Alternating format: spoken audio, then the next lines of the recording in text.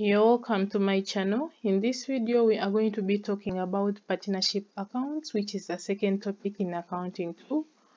We shall start by defining what a partnership business is.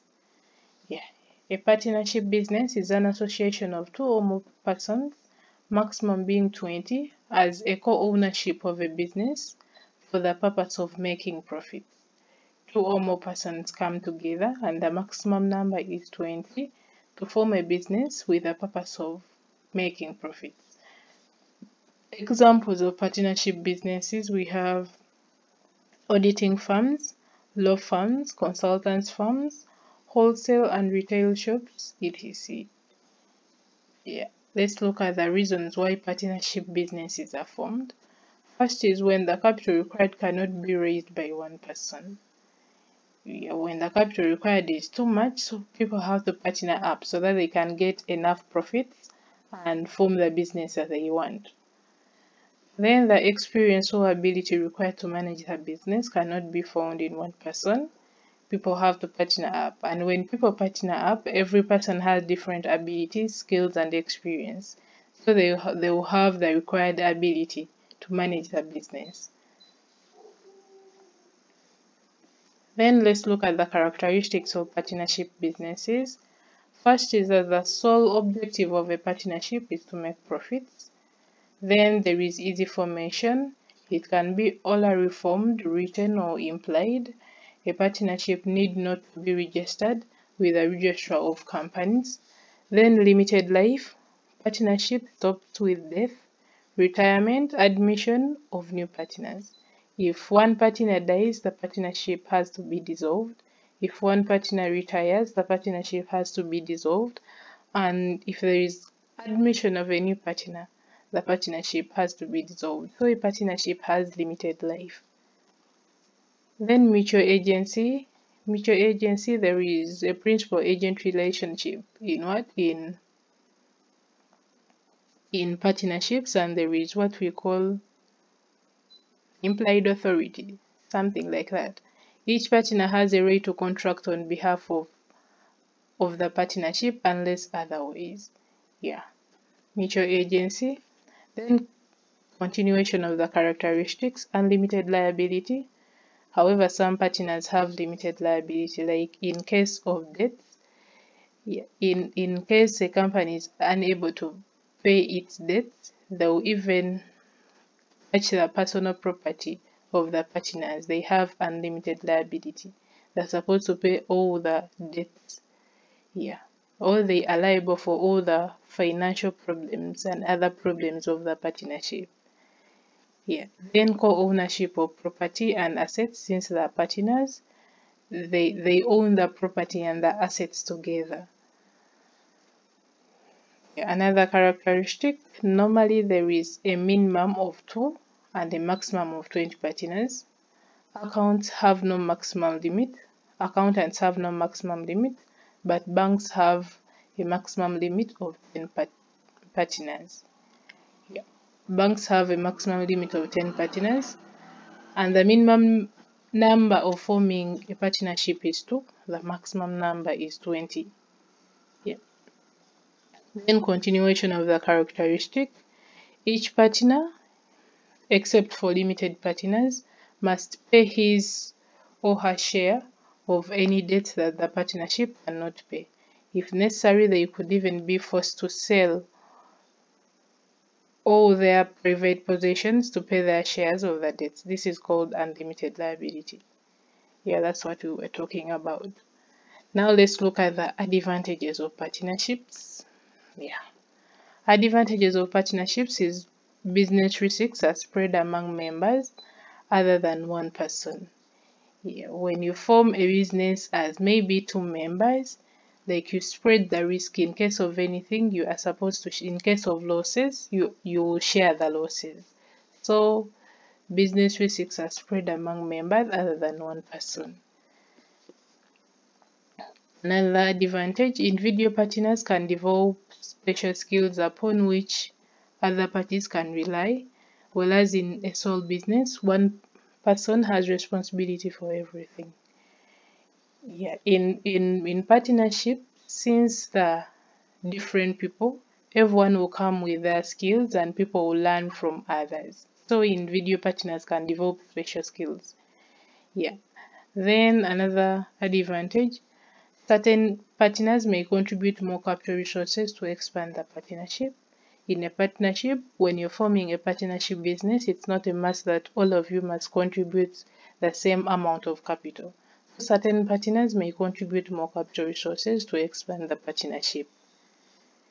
Yeah, now let's look at the disadvantages of partnership businesses. Yeah, first is that many disputes arise between partners, especially where some partners feel that they are contributing more time and efforts to the partnership other than others and not being financially rewarded. Yeah, they can get conflicts between themselves. As you know, it's not easy for very many people to work together. Yeah, they can get very many disputes because of one thing or the other. Then, in many countries, partners are jointly and collectively liable for one another. This means that if one partner is being sued in relation to the business of the partnership, the other partners are responsible. Yeah. Now let's look at the types of partners. Types of partners. We have limited partners. Limited partners, these are partners with the following characteristics. Their liability for the debts of the partnership is limited to their capital contribution. Yeah, only their capital contribution. You cannot touch their personal property or possession in order for you to solve the financial problems of the partnership. Yeah, their liability for the debts of the partnership is limited to their capital contribution. Then they are not allowed to take part in the running of the partnership business, the day-to-day running of the partnership business. All partners cannot be limited partners. There must be at least one partner with unlimited liability. Yeah, note, before partners start operations, there must be a partnership agreement or a partnership deed. Yeah, before a partnership is started, there must be a partnership agreement that must be signed or a partnership deed, and it contains the following. Here, it contains the name of the partnership, capital contribution by each partner, the ratio in which profits or losses are to be shared, the rate of interest, if any, to be paid on capital before profits are shared, then the rate of interest, if any, to be charged on partners' drawings. It also contains the salaries to be paid to active partners, then the arrangements on admission of new partners, procedures to be carried out when a partner retires. Yeah. Note, where no partnership agreement exists, the partnership will be guided by the Partnership Act. Yeah. Where the partnership agreement doesn't exist, the partnership can use a Partnership Act. The accounting content in the Act will include the following. Yeah, what is in the Partnership Act? We have profit or loss to be shared equally, no interest allowed on capital, salaries will not be allowed. If a partner puts a sum of money into a firm in excess of the capital he agreed to subscribe, he's not entitled to interest at the rate of, he's entitled to interest at a rate of 5% per annum of such amount. Yeah, so this is the accounting content of the Partnership Act. Profit or losses to be shared equally, no interest allowed on capital, salaries will not be allowed. Yeah, and that.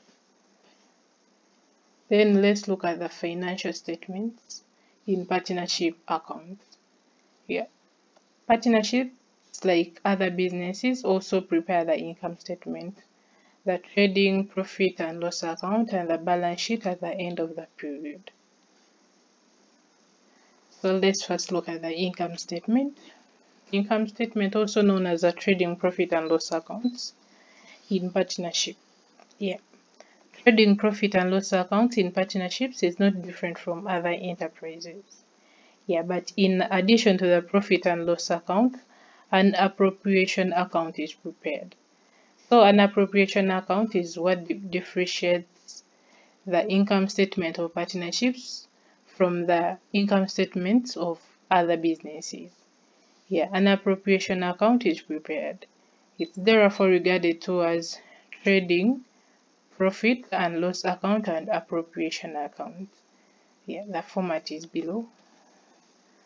The format for appropriation account. Yeah, remember the income statement always ends with net profit. Yeah, so after us getting a net profit or loss, yeah, the appropriation account contains the following. We add interest on drawings for partners, maybe partner A and partner B. Interest on drawings, it's like an income to the business because partners withdrew from the business, took drawings from the business, and when they pay interest on drawings, it's the business that is gaining. So we add interest on drawings for partner A and B. Yeah. Then we less interest on capital. Interest on capital is an expense to the business because the business is paying interest on capital to the partners A, B, and C. Yeah. So it's an expense to the business. Then we also less partners' salaries. It's also an expense to the business because it's the business paying salaries to the active partners. Maybe B and C, they were active. Yeah. So in the appropriation account, we first add interest on drawings, then we less interest on capital, then partners' salaries. Then we get the profit to be shared. Yeah. Share of profits in the profit and loss account, A, B, and C. Yeah, we share this profit between the partners. Yeah, among the partners. Yeah.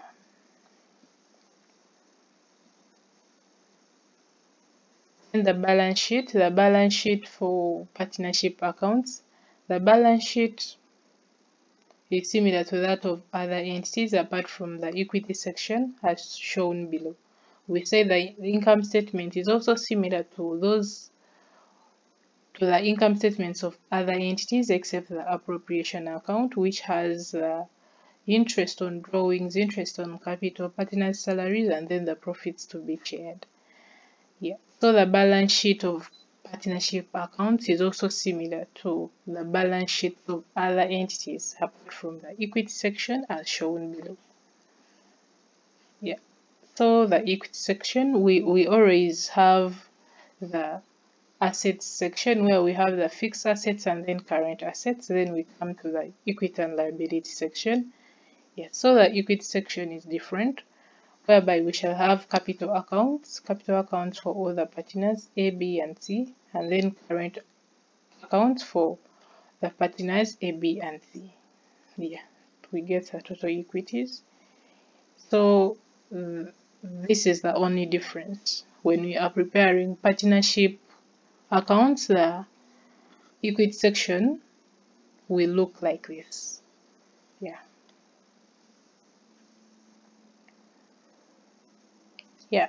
Thanks for watching. Don't forget to subscribe, like, comment, share with your friends, and watch my next video, which I'll be talking about partners capital accounts in partnership accounts. Yeah.